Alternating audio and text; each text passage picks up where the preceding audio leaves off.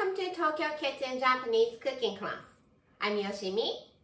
Today, I'm going to show you how to cook frozen gyoza perfectly.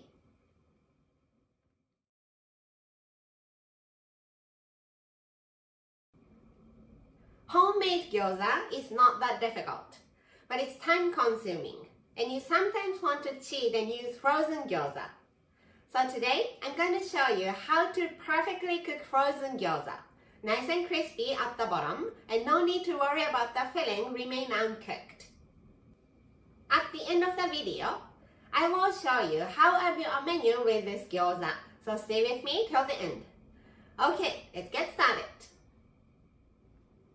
Let's put some vegetable oil in the frying pan. The heat is off. About 2 tablespoons. Using fresh gyoza, spread the oil. And place gyoza nicely. With the flat side facing down.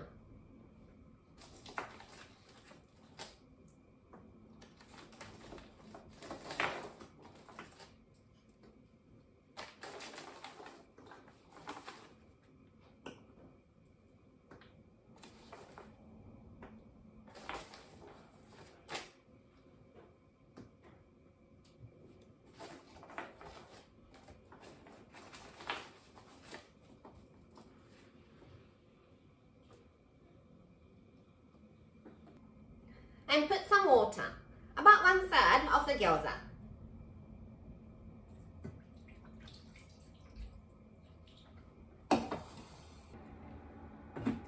Cover with the lid. Turn the heat on and just bring it to boil over medium-high heat.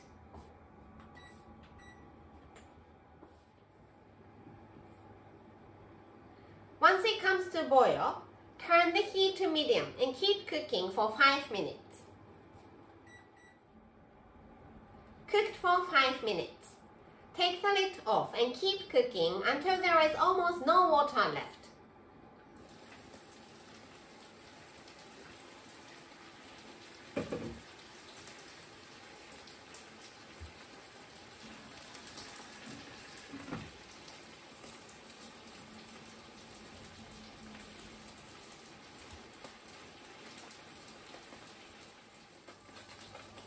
When the water is all gone, add 1 tablespoon of vegetable oil.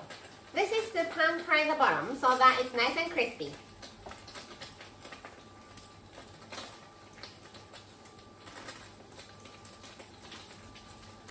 And cook for 2 to 3 minutes.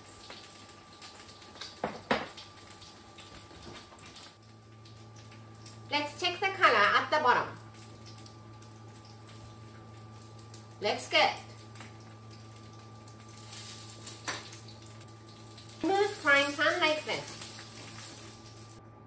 And if your gyoza is not sliding like this, put spatula between gyoza and frying pan and make sure it's not sticking. Put the plate upside down and flip it over. Please be careful not to burn yourself with hot oil.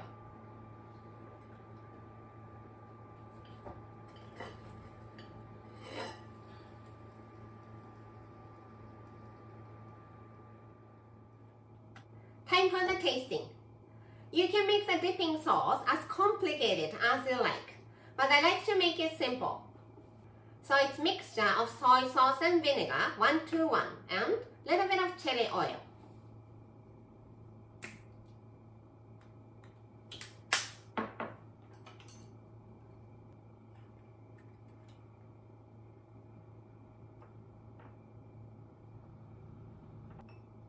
Itadakimasu.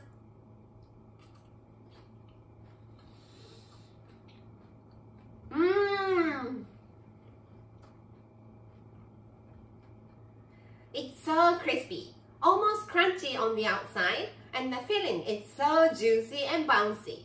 Perfectly cooked. This is how standard Japanese combo style meal looks. Rice, soup, main, 1 or 2 side dishes. Gyoza is the main, so let's put it here. You're using frozen gyoza, maybe because you're too tired or you don't have time to cook. So let's make the whole meal quick and easy. 1 portion rice pack here and instant miso soup here. Super easy onion salad for one of the side dishes and some sort of pickles, either off the shelf or homemade for the other one. I hope you enjoy the meal. That's all for today. Thank you so much for watching. More videos coming up on every Monday, Wednesday and Friday, so don't forget to subscribe and turn the notification bell on so that you don't miss anything. Bye!